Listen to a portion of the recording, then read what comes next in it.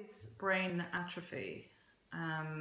It sounds scary. Yeah, it does sound scary, doesn't it? So first of all, I want to point out that severe decline in general cognitive function in MS is rare. Yeah. Atrophy of any tissue means the loss of cells. So in brain tissue, atrophy describes the loss of neurons and the connections between them. The pattern and the rate of progression of atrophy depends on the disease involved, but brain atrophy does and is seen in MS. Many diseases that cause atrophy are associated with progressive impairment in cognitive function. However, research suggests that the negative impact of brain atrophy on cognitive functions like memory and attention can be lessened by engaging in stimulating activities that build what scientists refer to as cognitive reserve.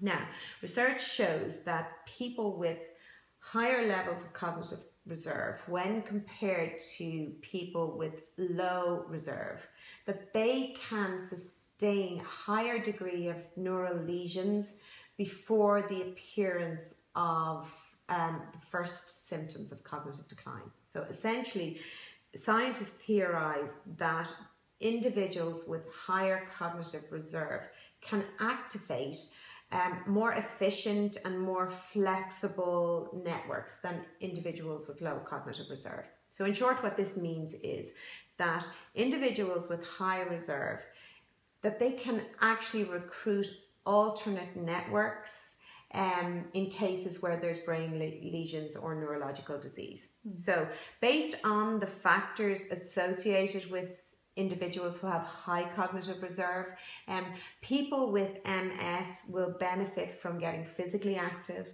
staying socially engaged, and challenging their brains. So something like going to the gym, releasing more endorphins and things like that. Yeah. I mean, activity, physical exercise is it's associated. It has direct impact on the structure and the function of your brain. So your brain is the biggest consumer of nutrients and oxygen. So by engaging in exercise, that ensures that you're giving it enough oxygen and nutrients to function at its best.